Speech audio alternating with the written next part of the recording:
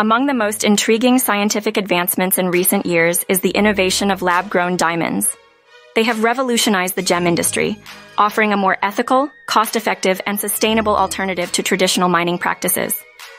Diamond creation in nature occurs over billions of years under immense pressure and heat, forming deep within the Earth's mantle.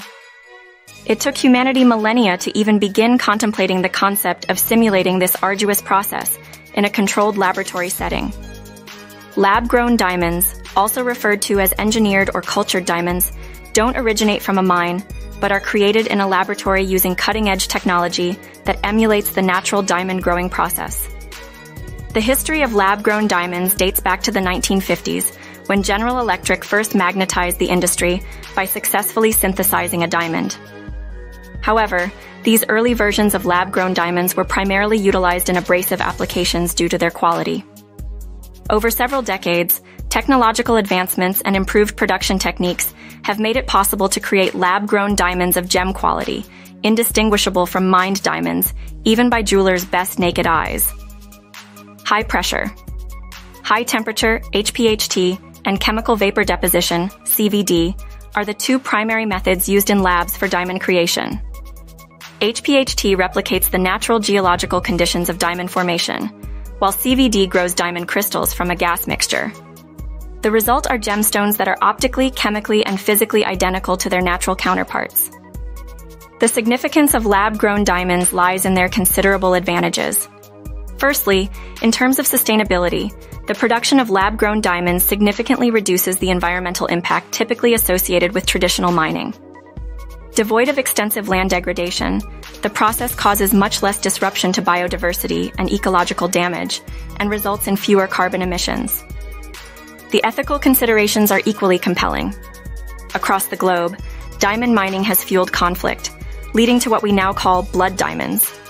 Lab-grown diamonds, however, can ensure a 100% conflict-free diamond supply, as every part of their production process can be regulated and monitored. Furthermore, lab-grown diamonds offer a more affordable alternative to traditionally mined diamonds. For consumers, this means the prospect of owning a diamond of equal size and quality at a fraction of the traditional cost. However, despite these notable advantages, there are some negative implications associated with lab-grown diamonds. The primary concern being the potential devaluation of naturally mined diamonds. As lab-grown diamonds can be produced on a large scale and are indistinguishable from mined diamonds, it could hypothetically lead to a market oversaturation, which may lower the perceived value of naturally mined diamonds. There are also fears that lab-grown diamonds could be sold as natural diamonds, which would affect consumer trust within the industry.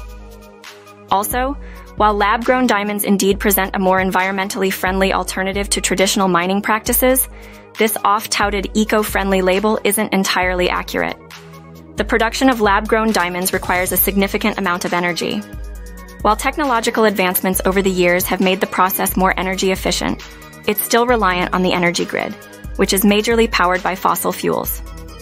In conclusion, lab-grown diamonds symbolize an incredible marriage of scientific curiosity and technological innovation. They offer immense potential for a more humane, environmental, and pocket-friendly approach to owning one of nature's most prized possessions. However, as with any scientific innovation, it's essential to be mindful of potential challenges and address them proactively. As consumers become more value-conscious and socially aware, lab-grown diamonds may eventually become the new norm. However, it'll be up to regulators, industry experts, and the scientific community at large to ensure its integration into the market is done ethically and responsibly.